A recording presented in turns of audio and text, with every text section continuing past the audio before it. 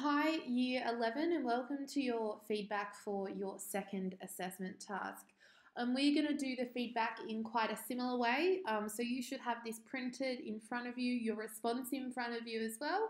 And we're going to work our way through this with you pausing to complete the activities as we go.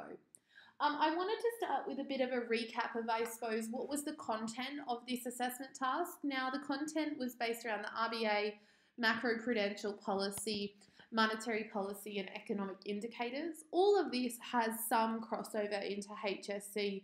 Now, a lot of the times we take it into further depth next year, but it's a really great starting point in terms of content that is going to come up for HSC.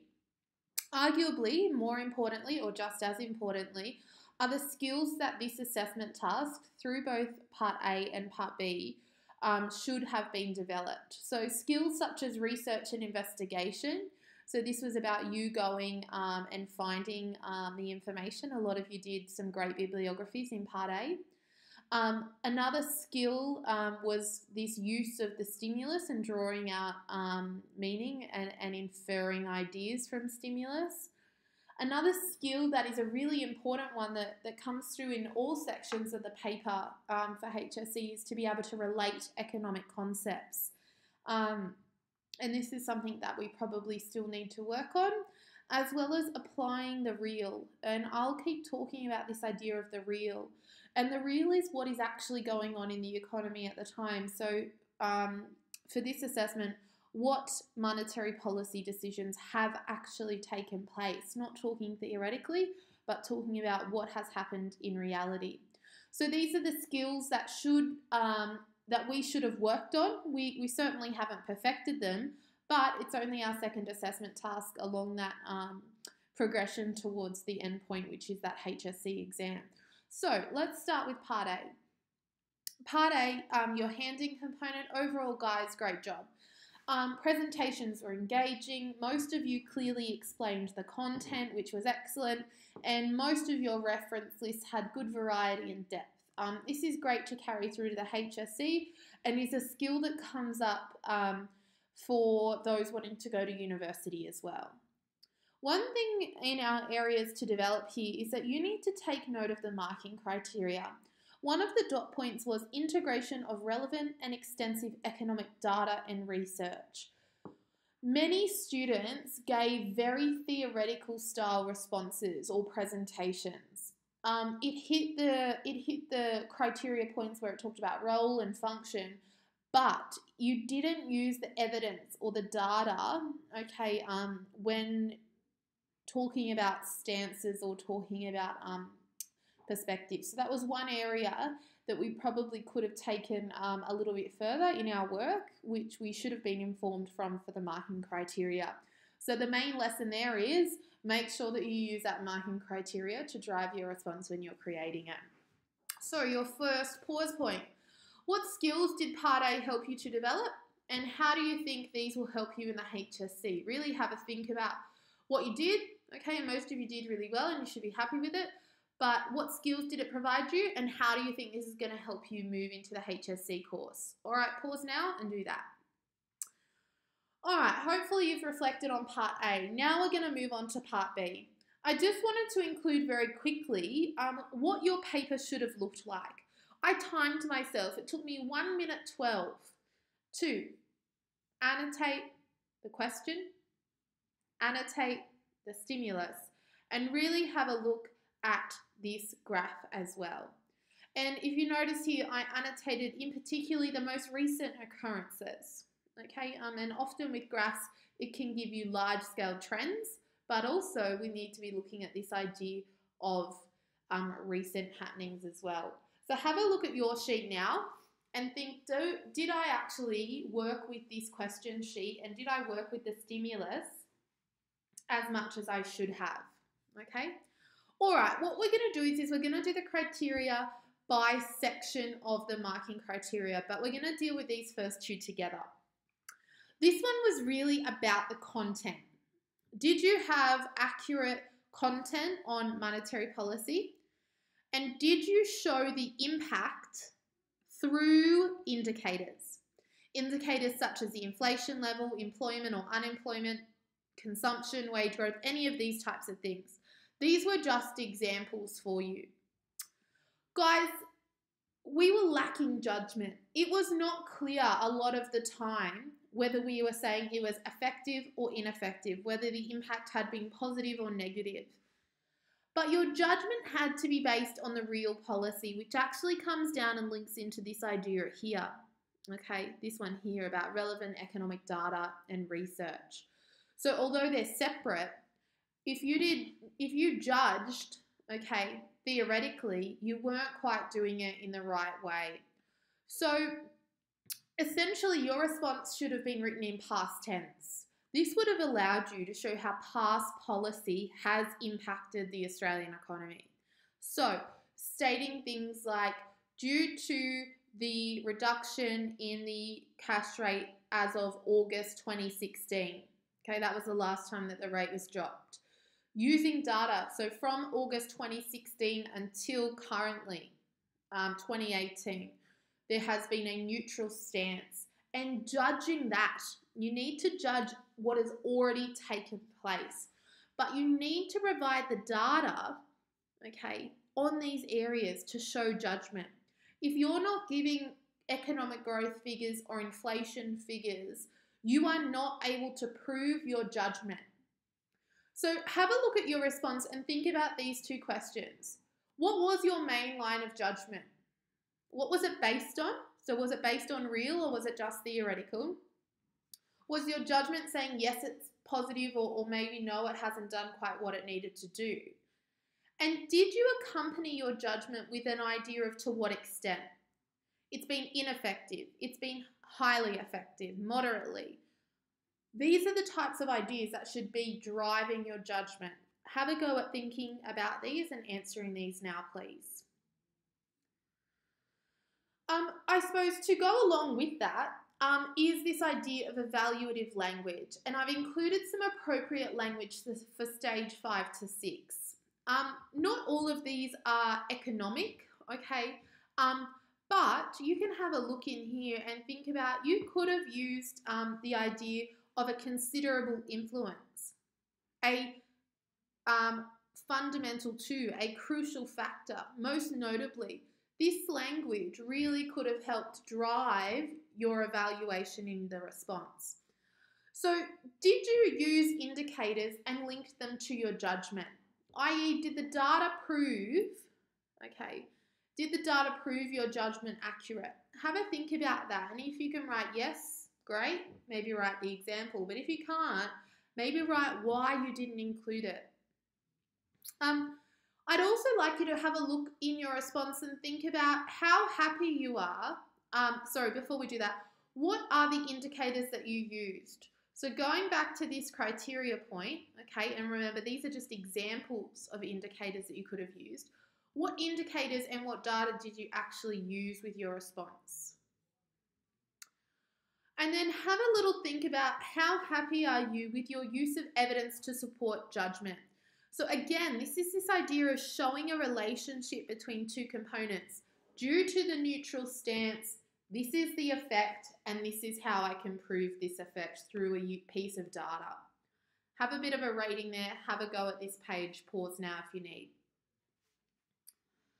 The next criteria was on SST, economic terms, concepts, relationships, and theories. So this bit here, terms and concepts, SST. This bit down here is a little bit more complex. So overall, I was fairly happy with the terms and concepts used. And what needs to be our focus moving forward is the exploration of economic concepts and further connections to show economic relationships. So this is one of these key skills that we need to develop moving towards the HSC. Ideas such as economic injections, so thinking about your circular flow, consumption and investment, could have been linked with expansionary and neutral monetary policy. So thinking about how the policy stance would encourage consumption, investment and borrowing, which in turn will add to or stimulate economic growth and GDP. You would need to explore the how, and you might even want to add in here, you would also need to be able to prove it. So this is whereby saying with an expansionary or neutral stance, okay, we see the encouragement of consumption and borrowing. I want to know how big the effect has been. So has economic growth risen, okay, taking into consideration external factors and obviously time lags as well. Having a look at your response, and your response should be open next to you, I want you to make a list of the top 10 most important economic terms and concepts you used within your response. Okay, very simple, terms and concepts. Once you've done that, I want you to think about how you've shown the relationship. So this happy scale, happy or sad scale here, is not about this. It's not about terms and concepts. I've already told you we're probably at this guy for terms and concepts. Good job. I want you to really think about how you showed connections and relationships, and where on this scale do you think you are. And remember, you might want to annotate, this is a transferable skill that we want us to develop so that it informs our attempts at our first HSC task. All right, pause now and have a go at this. All right, criteria point 4, as I've already kind of mentioned, was this idea about data and research, so what I call real. So whenever you see real, if I've written that in your in-text, this is what I'm talking about, as well as your use of stimulus. So to start, this was one area that I felt was one of the weakest sections in responses. Many responses did not include extensive evidence of past or current monetary policy, and the response needed to be driven by this. Okay, so the real policy needed to be the foundation of the response. Neutral and expansionary monetary policy should have been the basis of your judgment. Many of you were talking theoretically. Okay. For use of stimulus, I think that the first piece of stimulus, that written piece of stimulus, was used far more effectively than the second. The wage growth graph should have helped you, and I gave it to you to help you, because it should have helped you link to the current neutral stance, as slow wage growth has had a deflationary pressure in the economy, meaning wages have not been pushing inflation up, hence inflation's been low, and therefore the neutral stance that we've seen over the past 18 months. So due to this deflationary pressure, inflation has been below, if only slightly, below the target. So hence the neutral stance. The RBA is waiting, okay, for something else in the economy to pick up and stimulate that inflation rate. You then needed to take this concept of wage growth and inflation and the target and show the implications of the current stance, which has been since August 2016. You should have used indicators, and this is, I suppose, this section here is kind of showing you how you have to integrate content, real, and evidence, okay? And it's not easy, and I fully appreciate that, guys, but it's something that we've got to work towards. So what I have here for you is a bit of a sample. Now it's kind of, I took a little bit from a particular student's work and I kind of amended it. It's by no means perfect. We could always work on something and refine it, but I don't want to show you something that's perfect either because it was a exam style question. What I want you to do is I want you to pause now. I want you to read this section and I want you to think about, what is this sample doing? Is there real? Is there data? Is there content? And then underneath, I think what I'm going to ask you to do is to think, where should this paragraph go from here? So have a read of it now, annotate it. If you'd like me to go through it with you, ask me in person. Okay, but pause now and have a go at that for me. Okay, last criteria point, which is on structure. Well done, okay? It's obvious that a lot of you have done lots of work in 7 to 10 on your essay or extended response structure. One thing to note, and I suppose the one bit of limitation I will put on there, is that it is really important that you think about the length of your paragraphs. Just be mindful that in exams, we're often rushing and we're often just writing down and we're trying to get everything that's in our brain onto that piece of paper. Just be careful that your paragraphs don't go too long, okay? A use of an indent may help, okay? Or if you're stopping and thinking because you're going to move on to another idea, maybe that stop and think time is an indicator to you that it needs to be a new paragraph. But overall, our responses were fairly logical, and they all made sense, which was great. So, where do we go from here? Well, feedback has to be this process, and it's not just about me talking at you, which I hope that has been achieved through you completing those activities. But you need to think about, what do you want to ask me?